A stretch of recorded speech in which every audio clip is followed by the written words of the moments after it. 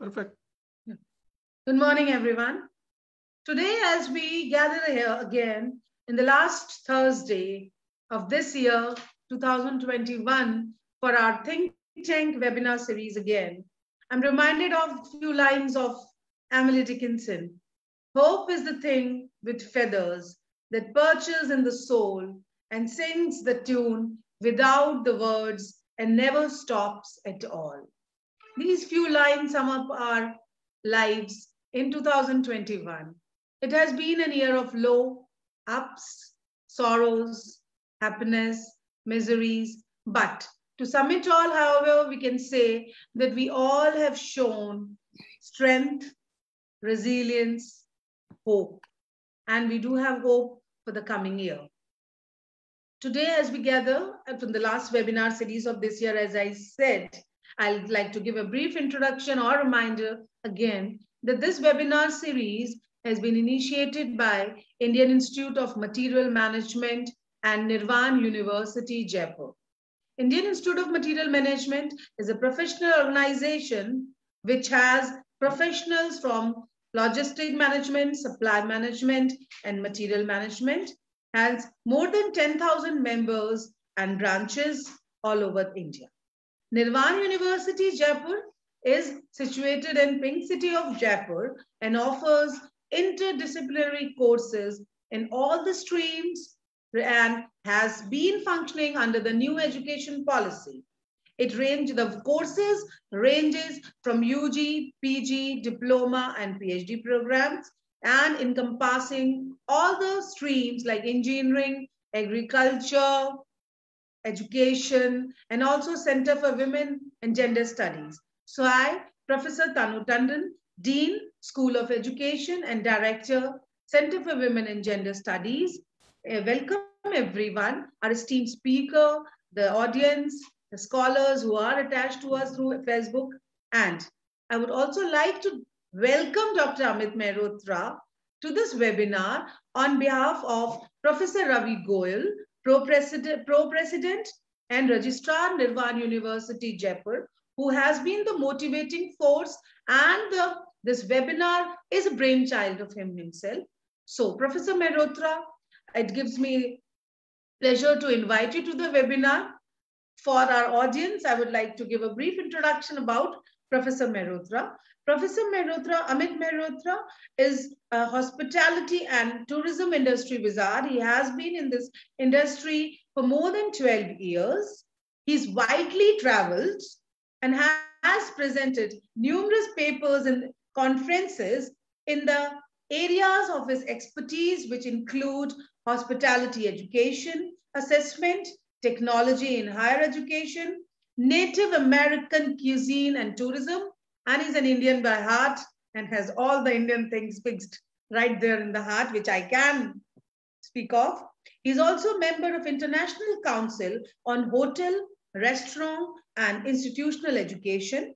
He has served in ACPHA, that is, Accreditation Commission of Program in Hospitality Administration as team member and chair, conducting site visits to institutions across United States. Currently, he is functioning as assistant professor in Department of Hospitality Management, New York City College of Technology, City University of New York.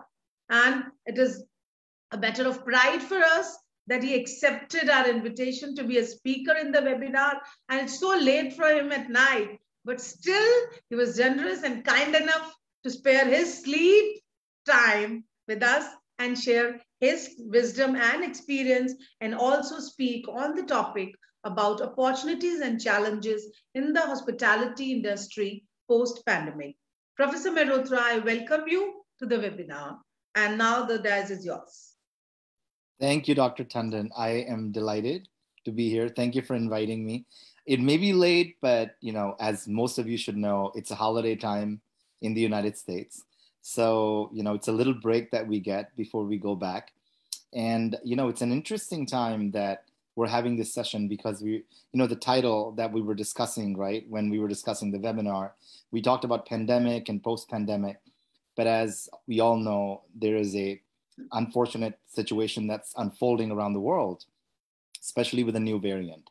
And currently, as I sit here, we're having, and I could be wrong a little bit on the numbers, but almost 300,000 cases a day. A couple of days ago, there were, I think, 500,000.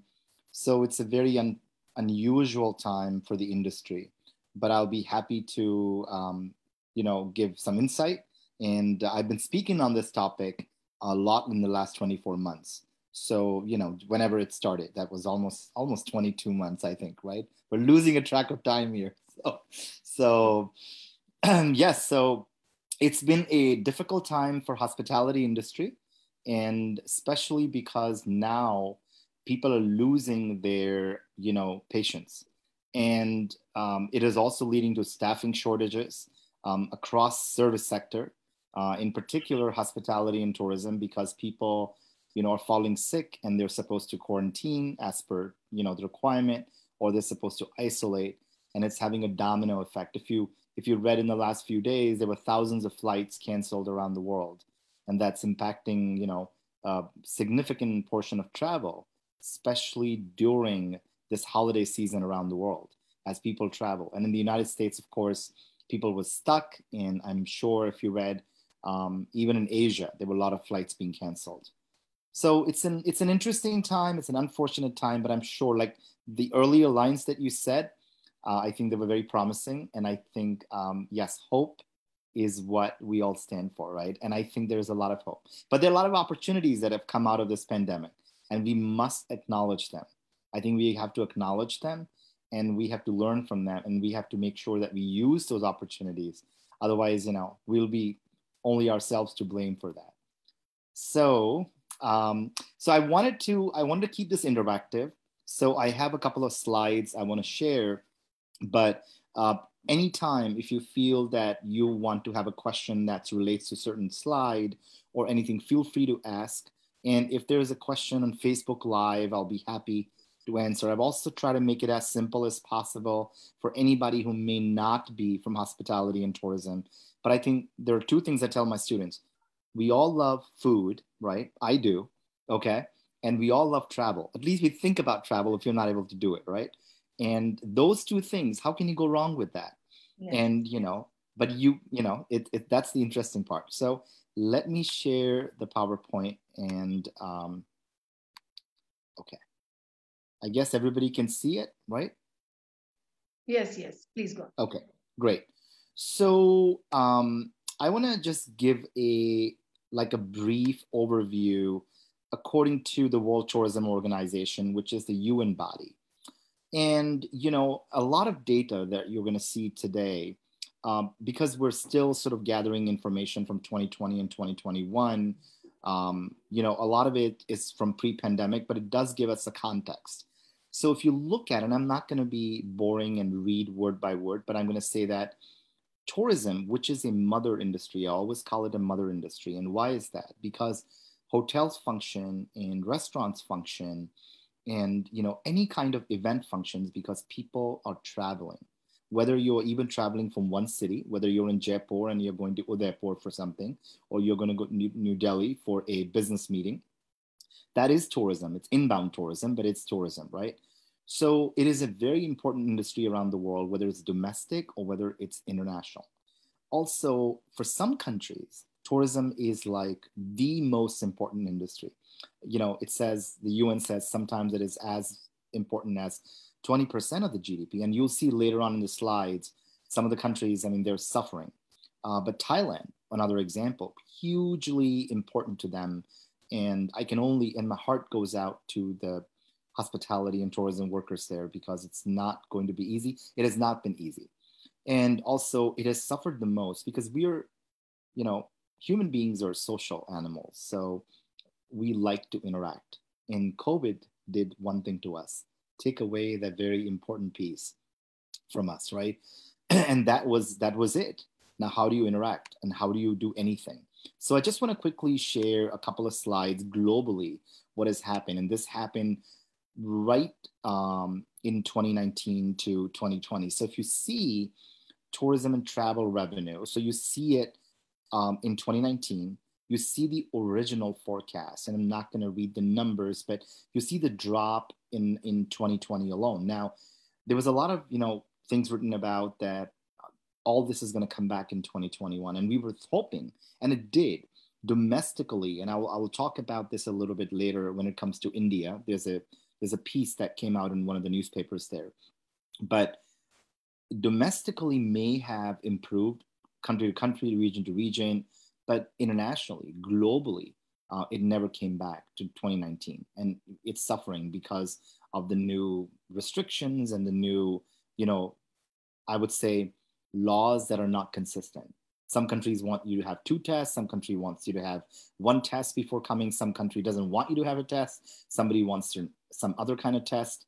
So hospitality and tourism has such, inconsistencies right now around the world. When you take the world as a whole, it is impacting. And I think it's time that everybody, the industry globally, comes together and says, we want to have one standard. And that standard will help everybody, everyone.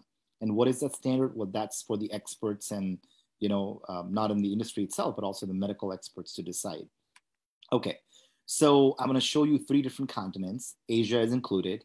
So you have North America. I was able to get this from the Statista, which, has a lot of data on what's going on in different industries. So in North America, you see the drop. In, Europe, you see the drop. In, in in Asia, you see the drop. And I want to share with you the countries that are really, really making a lot of money through tourism. And you see France being number 1. We all know it's the most visited country.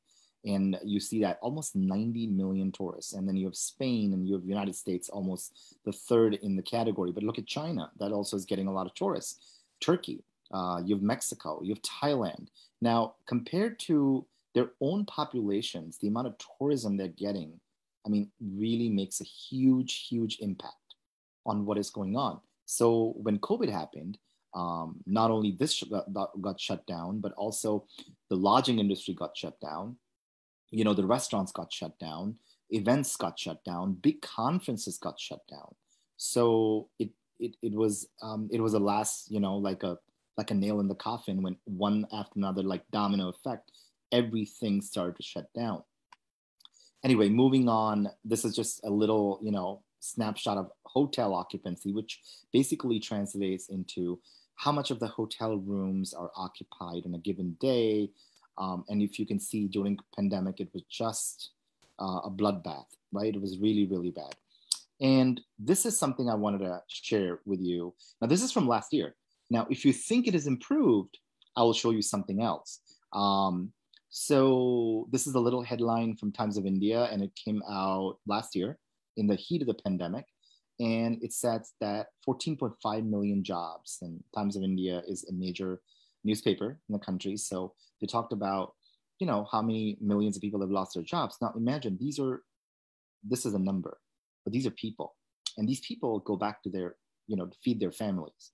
And these people have, children or people or loved ones to take care of. So it is also an industry which suddenly shut down. Some people were laid off. Some people were put on the bench. Some people are getting quarter of the salary.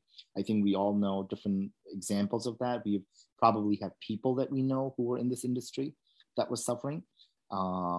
So that was really unfortunate, but this is just one isolated case in India. No, this is across the world. This happened, I can share a small example with you. I live in Manhattan, which is one of the boroughs of New York. And last year, a lot of restaurants were shutting down. A lot of hotels were shutting down. And the hope was, like Dr. Tandon said, the hope was that everything will open up. And yes, a lot of things opened up and people started to go back to restaurants. But recently with the Omicron surge, a lot of restaurants are not having customers, or some are having it, but not enough. So I'm going to talk about some of the opportunities later, what we can do as the industry, but it's unfortunate because if another variant comes, who knows?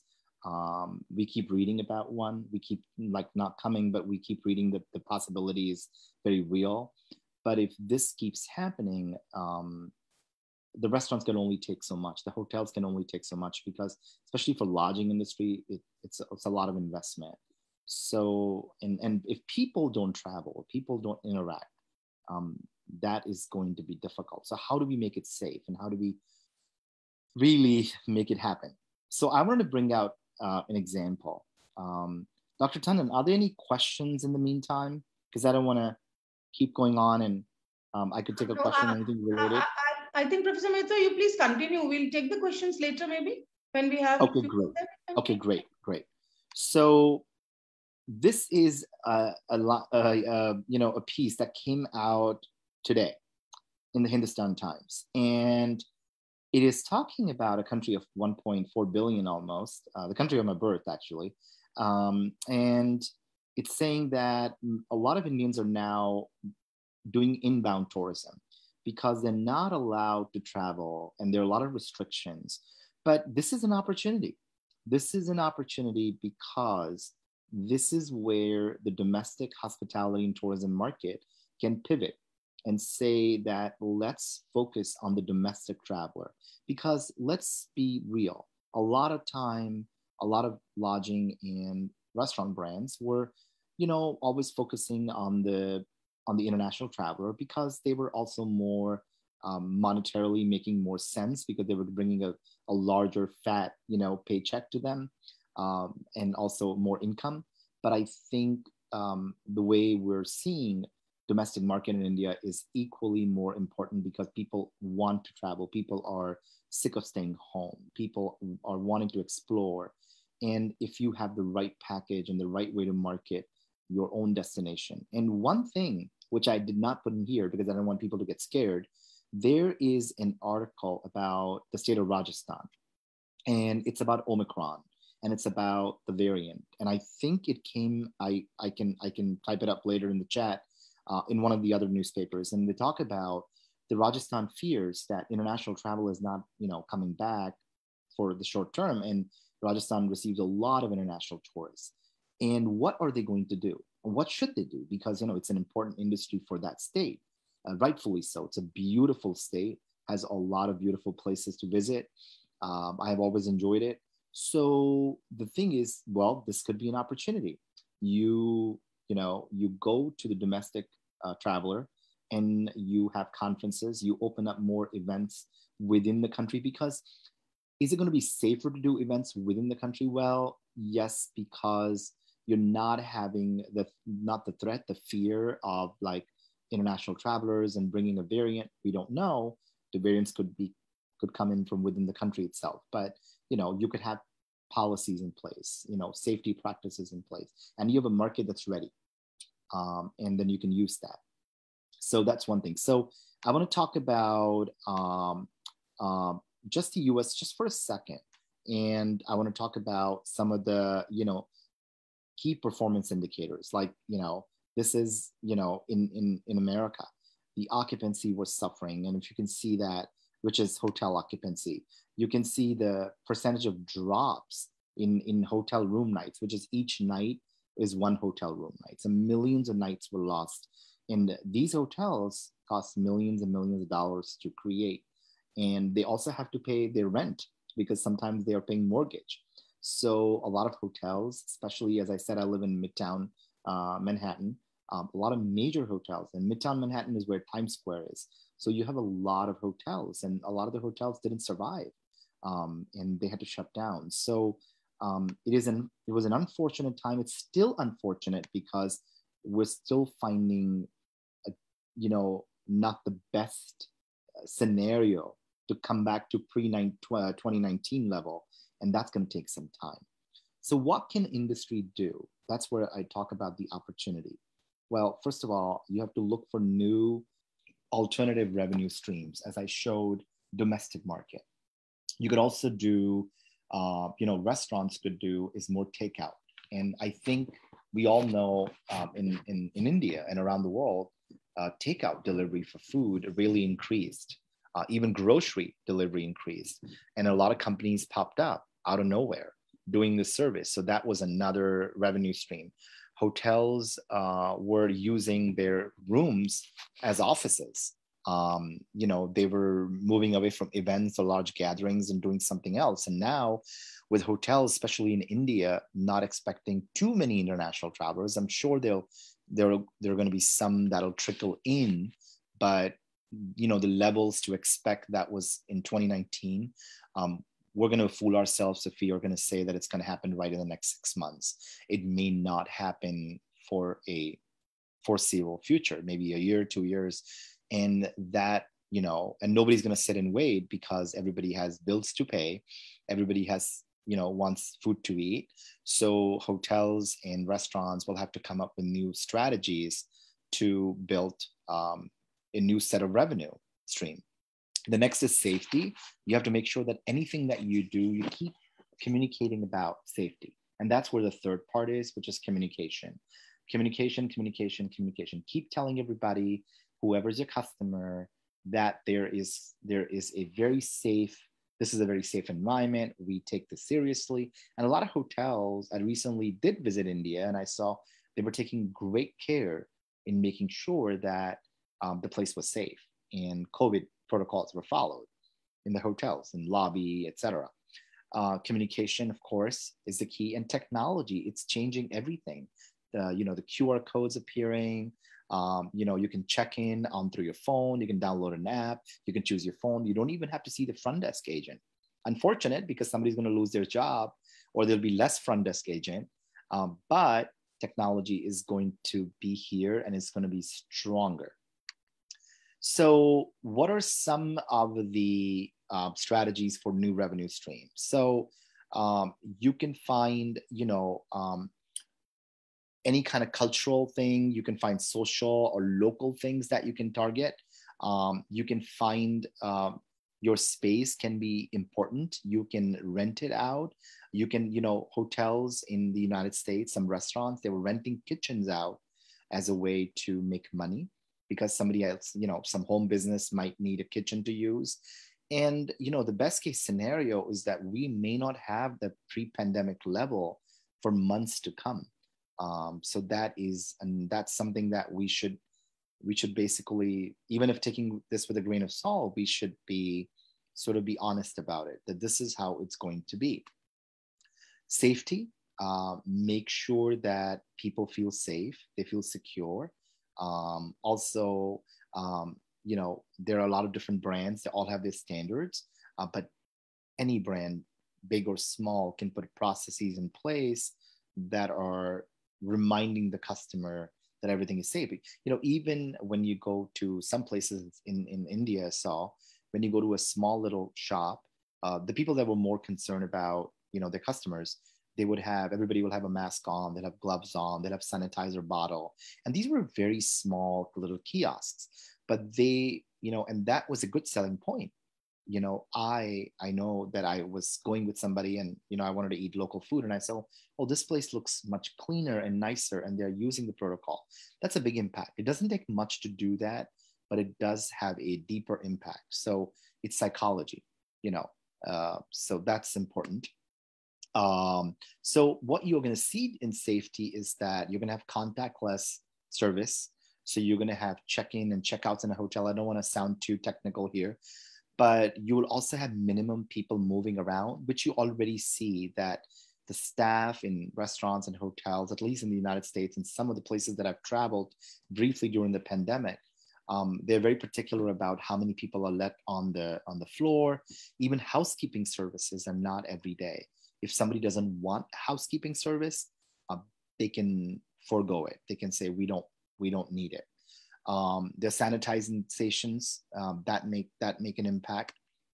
And you will see a lot of digital and digitization into what we do in hospitality industry. You're going to see every company using an app. Hilton was working on, and they launched an app where you can use a phone and you can use the app and you can open any hotel room from there. I think, yes, and they spend millions of dollars on it, and they felt that it was really safe. And you're going to see more such things coming into almost all the brands, because the less contact you have, people just might feel safer. And I don't know how the cycle is in India, but in the United States, this is also a flu season. So people are even more apprehensive, not only a new variant, but also a flu season. So the minimum contact they have with people and anything that people have touched, the more secure they feel. It's just human, mind. Also, you can manage all the customer contact remotely. That might help. That was just a little, short, little thing I wanted to say, because I know you have some questions that you had thought about that you wanted to ask. But, I can go on and on. I didn't want to make it too technical, but I just want to say one bottom line is that the unfortunate thing about this is that we are human beings, and hospitality industry is all about human interaction. But there's something else. You can still make service with a smile and with some kind of interaction without too much human element in it. I mean, too much personal interaction. You can give them a call. You can send them a text message, a very sweet text message. I'm glad that you've checked in. The wait staff in some of the restaurants, they will come in, they will smile, and you can see the eyes through the mask, and they will give you the QR code, and they will say, you can order and place the order. I will come and bring and deliver your food. Gone are the days and waiter will come and actually take your order. So many places in New York are using that. So you still like the restaurant, you still like the very, the service culture of the restaurant, but they have modified it.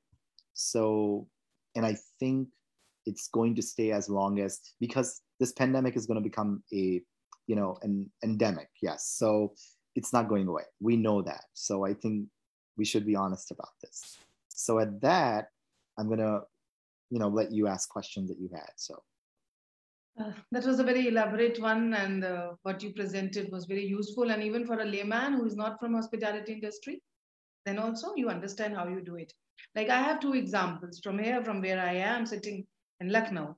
I have a very good friend who has his restaurant, Pack and Chew, in Lucknow, Nitin. Mm-hmm. And during the pandemic, at the peak of it, after the lockdown finished in April, May, and we started opening, he came up. Obviously, the food delivery was not there. The restaurant business was not there.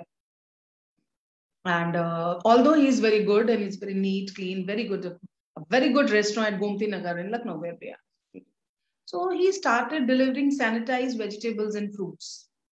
Okay. Home delivery. So it was like for people like me and many other, it was so welcome change, because we were delighted and we were like, oh, thanks a lot, Nitin. You have done this. And then he came up with his app. Now he is delivering sanitized vegetables, fruits, cheese, frozen things, whatever, because he had access to the organic farms and people who are, from where he was buying all those things for his restaurant. And then slowly and gradually the food delivery also picked up. He opened his restaurant. Now again, I don't know how the things would be. But then when I was talking to him, because a good friend, I was talking to him, he said, Tanu, I've employed 5 people more. I haven't shown the doors to my already the people who are working, because I'm going to his restaurant for past since 2008 or 9, and I've seen the same people working. So he said, it's my family. I cannot tell them to leave. But when we started home delivering all these fruits and vegetables and freshly baked cakes and cheese and whatever is there, I had to hire more people. Now he is giving the facilities of sending chopped vegetables, peeled garlic, and there are people, chopped fruits and everything. So if you want a pomegranate, it's all, de-seeded and everything. So this was the opportunity, like you talked about, that people are coming up with it. And there are so many home cooks which have come up. I know many of my friends who have started making, I received a lot of things asking my mom to make those achars which we make at home, the typical oilless achars which are marketed as which we make at home, and everyone has their own recipe. So, but there was oh, why don't you sell this? And obviously, I'm not that I'm being an academician, but I've seen many people coming up with those things. And one of my friends, accountants, has started with this home cooked meals kind of thing, and then there were many people who started doing this charity thing also, wherein they send the food parcels to the people who are affected with COVID and nobody to look after them or to make them or give them a nutritious meal. Like I was reading somewhere in Gurgaon, or somewhere where the offices were there and the restaurants and everything shut down. But the ladies there started sending the food to all the people who were there and who were unable to cook or whatever may be the reason. So as you said that there are things which have been down, but that has also given rise to the opportunities and new ways of looking at things. But still, yes, there is a gloom in the industry. It has suffered a lot. And I don't know how to, we have been reading that Omicron is not so infectious or virulent, but still, having said that, a large number of numbers means some or other have to, like the things are serious. So I just wanted to know your takeaway in few lines, although you have elaborated it. Still, how in few lines you can sum up that it has impacted the hospitality and tourism industry? Few lines, just a summary of that which you have done. Okay, thank you. So one of the major impacts of COVID has been a lot of businesses have closed. Some have reopened. Also, a lot of people that were in the industry, they were laid off around the world. Now, I could slightly segue from here and say some of those people, went to industries that or found a new opportunity. Great. But a significant majority that loved being in hospitality, that, loved, they never saw this coming. They never saw that the industry they love so much, they love being in a restaurant. People are somewhat questioning, is it a safe industry to be in terms of, keeping your doors open all the time, keeping your business open all the time, the chefs, who are like, oh, some passion to cook. And now they're like, I didn't want to be an engineer. I didn't want to be a doctor. All I love is food. All I love is, and I have professional colleagues and friends who run travel companies and students. And they did all their life was taking people to these incredible, amazing journeys around the world. And they are like, what am I going to do? Every day the rules change. And so bottom line, like to sum it up, it's a very unusual time because, as I said, the laws are not consistent around the world. And I'm talking it as a global industry. So if you want to go from country A to country B, you have to read something else. The people are losing their mind. They're like, for example, an Indian wants to go to Thailand. Now they have to read up on what Thailand wants, but they have to go to now Singapore. They have to read about what Singapore wants. By the time they read up on that, they start acting on it. Singapore changes its, entry requirements.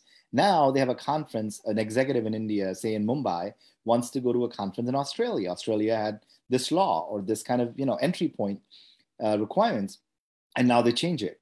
So it's difficult. And so many people, so many travel experts have said that we want a consistent approach. And I think the consistent approach is missing. And it's been missing even in the pandemic time, how to deal with the pandemic globally. But so that impact has been phenomenal. And it's coming back a little bit. Airlines are coming back. They're filling up a little bit. But a lot of it significantly is lost. It's not 2019. We're not there yet. We were thinking 2021 was going to be better. I would say maybe a tad bit better. 2022, now we have Omicron hanging up there. In America, we're already facing it. We all know what is happening in Europe. They're having lockdowns. They're having night curfews.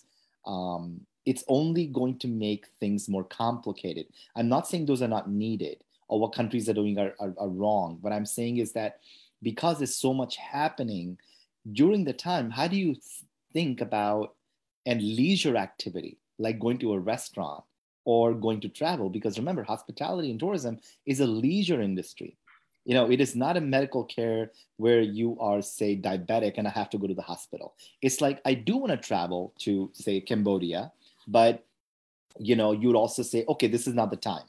So and that is why I think a lot of countries are focusing on their domestic market.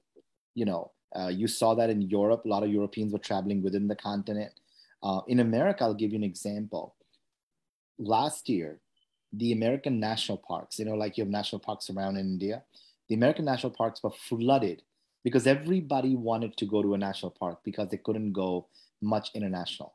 So people were seeing and re-seeing their country itself.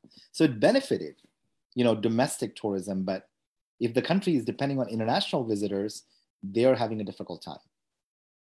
Whether it's France or Spain or Thailand or even India, because India was seeing a huge rise in international visitors, and now it's almost dried up, right? So, and Rajasthan in particular, Yes. it's so interesting. We're talking about it, and Rajasthan is one of the most, I would say, states in the forefront of attracting, international traveler. I can only imagine the hospitality industry is like waiting and impatient.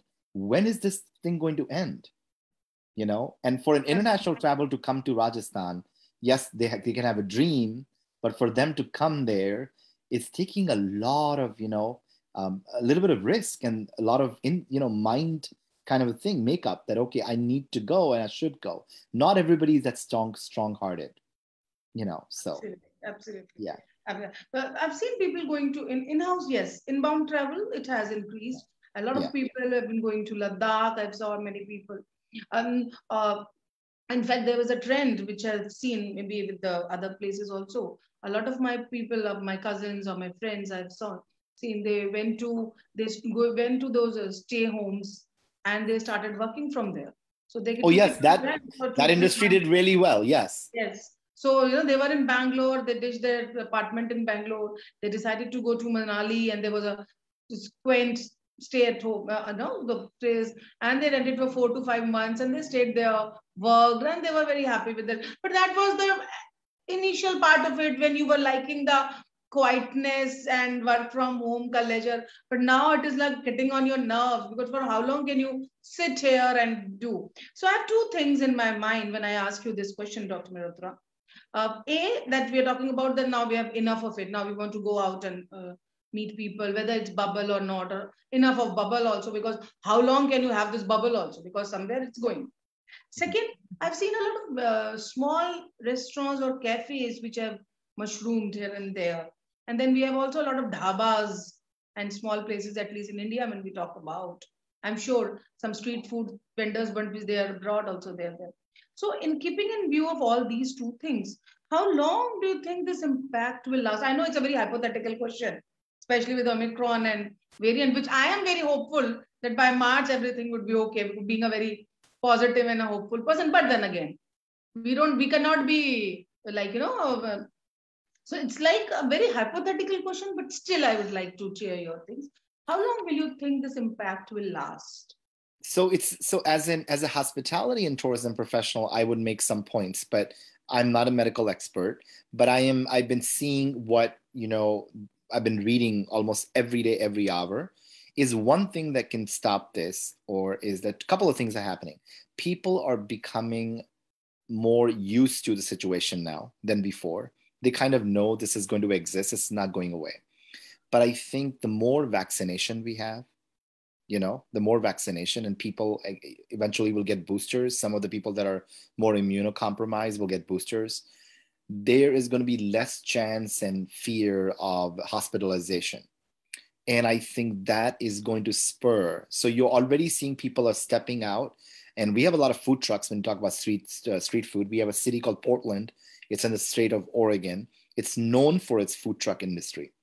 But New York City is alone. We have lots of food trucks. And New York City is considered like a gold mine. You can get food from any country in the world, you name it. So people love their food. New Yorkers love food, and we love to go out and eat. And people are doing that. Yes, sometimes there is a fear. Restaurants, the last couple of days and weeks, I was walking 2 days ago, and I saw one of the very important restaurants was sort of like empty. It was never like that. And I think because people fear. So when is it going to end? I think I think hopefully by March, if Omicron or people realize it's not very it's infectious, but it's not super super crazy when it comes to hospitalization. I think that might be a positive sign. But also, let's not fool ourselves, because the scientific community is saying that there could be future variants coming in. We've been watching that on TV and reading about that. Now that is, we don't know. It's an unknown. It's hypothetical. But for the most part, vaccination, making sure that you will not go to the hospital, I think it's going to bring people at ease. And people will begin to do, you can't put human in a jail. It's not going to happen. They're not going to be at home. they will like to, eventually venture out, right? That's just the human spirit, you, so people will go out, and people want to meet their loved ones. People want to go and travel. In India is a very young country. A majority of India's population is under 30 or 25 or whatever. And you are going to tell these people not to live their dream. And I think it's difficult. It can be sold, yes. Be careful, be safe. But if you tell them just lock yourself up in your apartment and don't travel or don't go to restaurants, that's not going to happen. For how long? For how long? Exactly. So there's an opportunity there. And your friend did really good, I think, actually. So many examples of those kind of examples I've been hearing from my students itself who started, entrepreneurship ventures in, setting up small kitchens and cooking in there and sending food and making money off that. So many people did that. It's a great thing, human, spirit, as I say. Isn't it? Resilience, yeah. Yes. That's what Absolutely. We are looking at, being a psychology person and talking to my psychologist friends and as a counselor and other places, I've seen that now that what you said is right. Now what we have been trying to do is, but now we are trying to find the midway out. And if you have vaccines and then the medicines which have just come, Merck and Pfizer's pills, and less of hospitalization, I can hope against the hope that by March or April, we might find a solution to it, because we have to, because there is no way out. We have to find a way out. This is going to be the third year. So, yes. And even with the elderly populations or the children who are now vaccinated and now used to of wearing the mask, even I see 2-3-year-olds also somehow managing with their mask and everything, because they also know. But it has a psychosocial impact also, which I know is like this. Like the preschoolers are very afraid to go near the students. Like I was talking to a student who has just opened a preschool, and I was talking to her, and how has been the reaction and the response. My students are working there because I'm from education. They said, ma'am, when they're sitting alone in their rooms, they're very happy playing with their blocks. But the moment we try to bring 4 to 5 of them in one room, they get scared. They start, they start pushing up. Because they're not interacting much with people. They're not comfortable. They don't know how to do it. And even on a personal level, if I tell you, if I go to market or something and I see many people, it's like I get jittery. I said, oh God, why there are so many people? Why don't they just stand apart? Why they are coming near to me? So I don't like those people coming to me and talking to me. So this is something. So there's a reason. There's a next question is all about that. And what are some of the profound changes which you feel or that will be there for to stay in the hospitality industry and tourism industry? Some of you did mention about the technology interventions and other things. So I think I'm going to reiterate on that again. I think technology. It is going to be a watershed moment for hospitality and tourism industry, where you are going to see so much technology being, some of the hospitality and tourism industries were a little slow to adapt technology. They're not Amazon, or they're not like other things, they want human to human interaction, right? But they have realized that technology can bypass a lot of things and make the comfort of doing things easier. So you are going to see digital check-ins at airports. You're going to see hotels where you can pre-check in. Those things are not going away. Now, that is going to have a little bit of negative impact because less people will be hired. Now, in a country like India, where labor is relatively cheaper, companies will still invest in technology. You may have more servers, you may have more, front desk agents, but it's not going to be like before. You are still going to see less people being paid, which is unfortunate. So that's number one. The second is people are re-looking at what the industry stands for. I'm talking about people that own the restaurants and and people that are in the travel field, because people, like general population is, people got a lot of time to think about life. So some people are want to travel more. So you may have, a lot of people are writing about this actually, you may have a travel surge in 2022, 2023, because now here you're sitting and you're thinking, I really want to see the world. Who knows what happens 5 years from now? I actually gave a small interview to one of the papers here. I said the same thing, that, there will be a surge, but let's not say that it's going to happen right now, but it's going to happen later. But there is a lot of optimism. So those are the couple of things that are going to profoundly change. Technology, definitely. You will see a lot of older hospitality professionals retire or leave the industry. That's also something we're seeing. And this is, I don't have a statistics to prove it, but I've been talking to a lot of industry professionals, and some of the people that are in their mid 40s or like late 30s or 50s, they're seeing a lot of their bosses just leave because, they're like, I'm done. I want to do something else. Because, they're just like, they're over this 2 years, literally killed them mentally, right? So that now will bring opportunity to the younger hospitality professionals. If anybody's listening, I always keep telling my students, if you're in your 20s and you aspire to be a hospitality professional, you're going to see a lot of people gone. And you have a lot of positions that are going to be open. It's hard to fill some positions in the United States as I speak, because a lot of places, they're giving bonuses. Restaurants are giving bonuses, hotels are giving bonuses to hire because they don't have enough workers. So in spite of technology coming in, you still need staff. So, but I could go on and on. This is a great question. So, Yeah. I know. I can understand that. There are certain questions which make you reflect and think, and then you can think and talk about it. You rightfully said that there are opportunities which are going to come, which is going to be my next question. But I was thinking in 2000 came, or before that, when we heard of computers and technology taking over. And in India, at least, we had at that time, if you remember, 1989, 2000 or something. There was a big ho-halla about it, that there are a lot of jobs will be gone and they will not. But then it didn't happen. A lot of new opportunities came up. And like when we were growing up and there was a computers or something, it was something that, okay, now what will happen? Now everyone has to go to an NIT and do it. And those were the times. And we were quite like the older people or the middle-aged ones were like, how will we go? We'll be replaced by computer, will not be required. But somehow we found a midway wherein we merge the technology of the computers and also the jobs. So, in the same line, my next and the last question, which goes to it, that how do you envision the industry and some of the opportunities that might come out of this pandemic in coming years? Yes, so there will be a correction in the industry of some sort.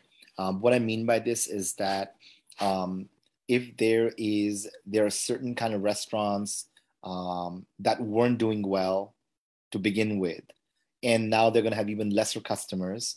Maybe they weren't good to begin with, or they weren't really going after the demographic. Those are the kind of places that probably wouldn't survive. Some good ones, but also won't survive. Very unfortunate. Lodging brands or hospitality brands for hotels, I think they are going to, reinvent themselves. They are going to add more technology. They're going to make it more seamless, the experience. As you said earlier, the human element is not going away. That human touch is going to stay. And for travel industry, how is this going to shape up? Well, travel industry is going to see a momentous surge coming in the few years from now. And already, if you just, I have a habit of subscribing to different, lodging and travel and food publications, but also headlines. And if you see, there's so many airlines that are about to start business in 2022, 2023. And primarily because, yes, they want to start a business, but primarily because they expect a surge coming in a few years, which is going to fill their pockets or, help their shareholders or help their bottom line. So that is going to happen, but we have to be patient. It's not going to happen today. It's not going to happen tomorrow. This has been a very unusual event, as we read and we watched on TV. This is a pandemic that is happening after 100 years, because the last one was 1918.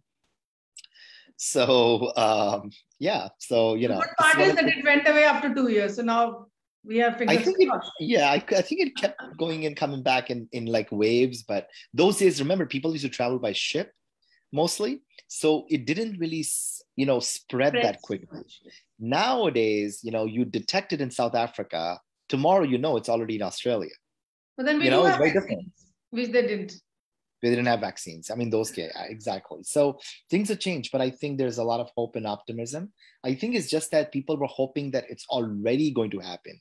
And then this year didn't start. I Again. mean, this is not going to start really well. At least in America, we're expecting a lot of cases in January. It's unfortunate. And, but people, from what you see, people are doing things and they have been told that if you're vaccinated and boosted, in the United States, you can do things safely.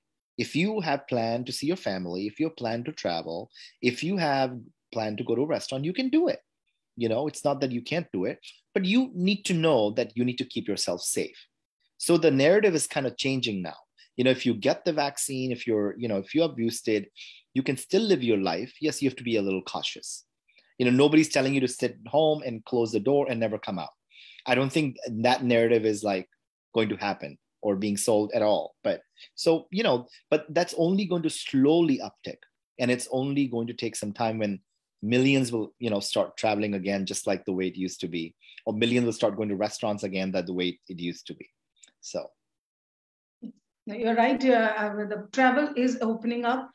More and more people want to go to the places which are open, airy, so that the risk is less. That's outdoor, yeah. Outdoor. Actually, I forgot to mention, resorts during the pandemic have done the best job. Very good. Like we have a lot of resorts around, say, in Mexico or in countries like Dominican Republic, and they were doing so well because people didn't want to go to city hotels. They wanted to just go to a beach town and sit there. Yes. And they were doing, and all the hotels that were opening resorts, they were doing really well. Yes. And travel and the destinations, like resort destinations, they were doing really well for airlines. Yes. So there's another change. So we're coming back to nature and less of concrete, more of greens, yes, more of healthy food. You have the turmeric latte, which we call our haldi doodh. So all those things, they are opening up good meals. We are going back to nature. What we drifted away from, nature has its own way of making us realize that you need to come back to that. So naturally, as you said, the things will be modified for change, for better, modified for better. The change would be for better. And gradually as we and it has, at least in my country, I can say that it has helped a lot for the time being, at least, that people have started even the roadside dhabas and vendors have started looking for cleanliness and hygiene a lot. That's great. A lot. But still we will have people eating golgappas or pani batashas or something like that, which gives us our immunity to begin with. But still, this pandemic can I interrupt you? So it's funny, it's a very good point. I was in Delhi and I was trying to get a dosa. And I remember going in there, it was a kiosk in one of the major malls. And I went and I wanted to get that. So I got it. And the guy both were wearing masks. And he pointed to me to go and sit and not stand there. So he will call my name so I can come and pick it up. And I was wearing a mask too, because in that place, they kept looking at you and they kept telling you to have a mask on. But, he kept telling this to everybody, that don't stand around here and only come to get it so that there's no crowding. So, and he was just one of the workers in that shop, but I was very impressed that he was following that protocol. So, and I've seen that, yes, people are wearing gloves and they're having, I think little things go a long way. You don't have to really push people to do, or teach them everything. I think if you give them the basics, you tell them what is important and how to keep safe, they will do it. They are doing it. And as you said, yes, there were certain places which were not meant to be there, but they started just for the fun of it because people were doing it, are shut down. We have good things also, unfortunately, yes, but overall, we have few good restaurants which are still surviving. The smaller ones are taking care of the hygiene, the opening up. The people, to tell you on a very lighter note, in Delhi, I know of ladies who are now meeting for their kitties in parks. Oh, interesting. So they are doing it. So they haven't, there was an elderly lady, there was some... It's become more like a picnic now in the park and not at home. I was like, you know, because I see it from a psychological perspective. So there was those elderly ladies, they got vaccinated and they said, now we want to meet. So they said, okay, fine, we'll meet in the nearby park. So that there was a bench laid and everything, and you still have that fear less. So see, as you said, people, we are not going to go away with meeting people or interacting with them. We are just going to find ways to come out of it, conquer our fear, and also vaccines and medicine helping us, and hygiene keeping us. So that was a wonderful, wonderful session, Dr. Mehrotra. I'm so happy and glad that you could take some time out and give us this global perspective, and also encourage our students and everywhere, because people are watching all over the world to us. So, and everyone, that how the opportunities has also come up, and how we have to hope and go on with the life in a better way. I think life has much, much better to offer to us in coming years. Yes. Thank you for having me. And I want to thank everybody that's made this session possible, including the people that joined in on Facebook Live. And, you know, my big shout out to all the viewers, because that's important too. So as I finish this, I wish a very happy, healthy, prosperous new year to you, to all the participants and the audience. May the 2020 rock and makes everything possible, and be very happy, cheerful, and hopeful and resilient. Thank you. Thanks a lot. Dr. Tandon. Thank you. Take care. Thank you. Bye.